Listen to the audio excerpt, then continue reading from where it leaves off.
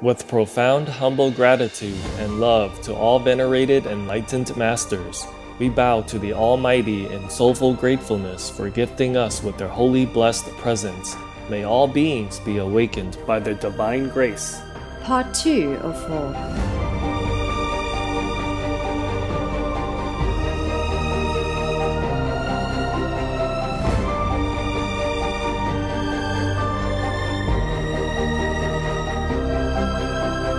Etc.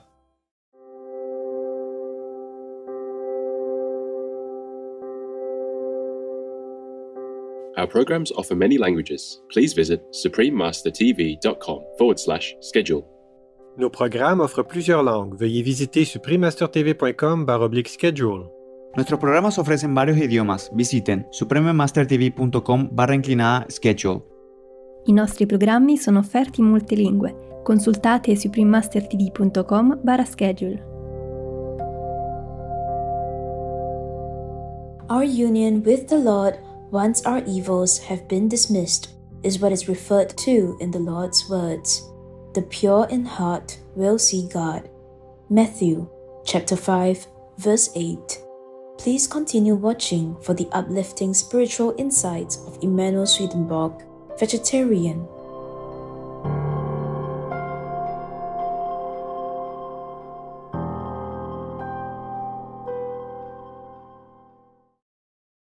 Vegan side effect: unexpected protective presence of angels.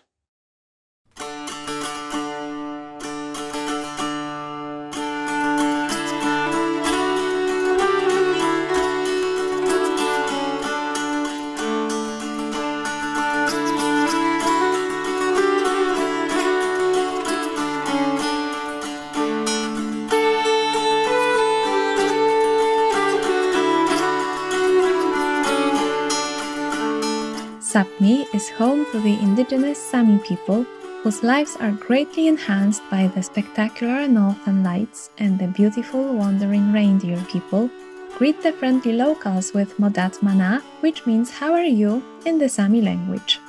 I am Helmi.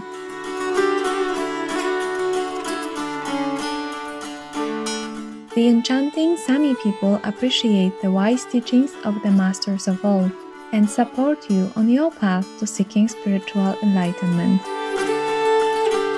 May peace and harmony for all people soon become a reality through everyone turning to the compassionate vegan diet. Welcome to Heaven and Angels from Divine Providence by Emanuel Swedenborg, vegetarian, part 2 of 2 on Words of Wisdom.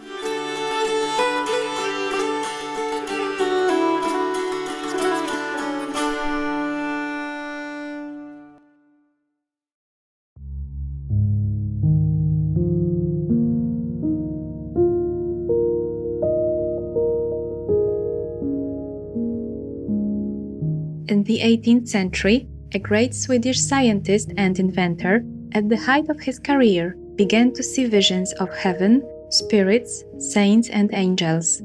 He saw Lord Jesus come to open his inner eye, which allowed him to travel in the celestial sphere and talk with different spiritual beings. This mystical experience transformed the scientist into an enlightened spiritual leader with a new understanding of Christianity. His name is Emanuel Swedenborg. From 1744 onwards, Emanuel Swedenborg spent over a decade of his life writing down what he saw in his spiritual voyages in more than 24 books.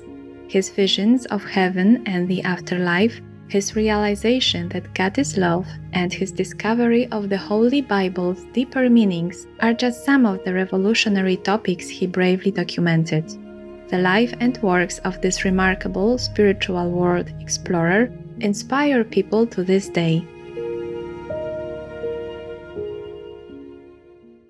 Let us continue with selections from Divine Providence, where Emanuel Swedenborg shares how we can be united with the Lord.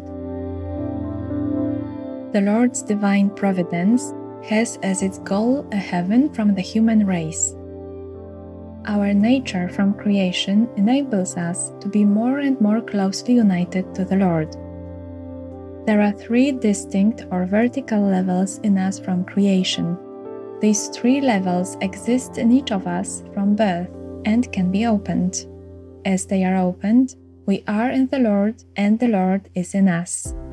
We become involved in the first level, the one called earthly, when we are born, and we can gradually expand this level within us until we become rational. We become involved in the second level, the one called spiritual, if we live by the spiritual laws of the divine design, laws that are divine as to their truth. And we can also become involved in the third level, the one called heavenly, if we live by the heavenly laws of the divine design, laws that are divine as to their goodness. The Lord opens these levels within us, depending on the way we live. This is really happening in this world, but not so that we can sense or feel it until after we leave this world. As the levels are then opened and perfected, we are more and more closely united to the Lord. This union can intensify to eternity as we grow closer. For angels, it actually does keep intensifying to eternity. Still, no angel can enter into the first level of the Lord's love and wisdom or reach its boundary because the Lord is infinite and angels are finite, and there is no ratio between what is infinite and what is finite. As to how we can be more closely united to the Lord, this does not happen by simply knowing or by simply understanding, or even by simply being wise.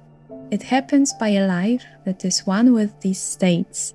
Our life is our love, and there are many kinds of love. Broadly, there is love for what is evil and love for what is good. Love for what is evil is love for adultery, vengeance, cheating, blasphemy, and taking others' possessions. A love for evil finds delight and gratification in thinking about such things and in doing them. There are as many derivative motivations or desires of this love as there are evil deeds in which it takes specific form, and there are as many perceptions and thoughts of this love as there are distortions that nurture and justify these evil deeds. Now, since the Lord flows into everyone's life and flows through our life's desires into our perceptions and thoughts, and not the reverse, it follows that the closeness of our union with the Lord depends on the extent to which our love for evil and its desires, its compulsions, is dismissed. Further, since these compulsions have their home in the level of our being that deals with this world, and since anything we do that is rooted in that level feels as though it belongs to us, we need to dismiss the evils of this love with what seems to be our own strength. To the extent that we do this, the Lord draws near and unites us to Himself. We can see from this that the closeness of our union with the Lord depends on the extent to which we abstain from evils as coming from the devil and as blocking the Lord's entry. We can see that the union is closest for people who loathe these evils as though they were actually foul and fiery devils, since evil and the devil are one and the same, just as malicious falsity and Satan are one and the same. As a result, just as the Lord's inflow is into a love for what is good and its desires, and through these into our perceptions and thoughts, which derive all their truth from the fact that they stem from goodness we are engaged in, so the inflow of the devil or hell is into a love for what is evil and its desires, its compulsions, and through these into our perceptions and thoughts, which derive all their falsity from the fact that they stem from what is evil. As to how that union can seem closer and closer, the more completely the evils in our earthly self are dismissed by our abstaining from and rejecting them, the more closely we are united to the Lord. Further, the love and wisdom that are the Lord Himself seem to be closer in proportion to the union occasioned by love and wisdom. By the same token, He seems more distant as we spurn love and wisdom.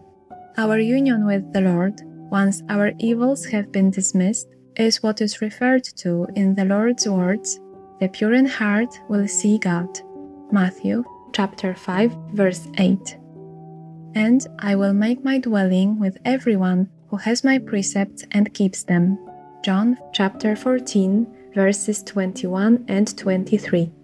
Having the precepts is knowing, and keeping the precepts is loving, since it also says in the same passage that whoever keeps my precepts is one who loves me.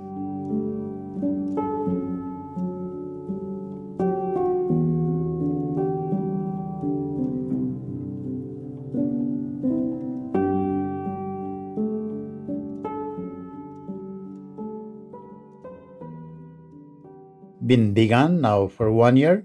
Its spawn and I've lost 15 kilograms or 33 pounds. Heart, blood pressure and lipids all better. Will continue this lifestyle. The Honorable Jon Gunnar began. Inspiring viewers, it was a delight to have your company today for Words of Wisdom. Coming up next is We're All Animals, interview with Nick and Kathy Coughlin, vegans, part 2 of 2.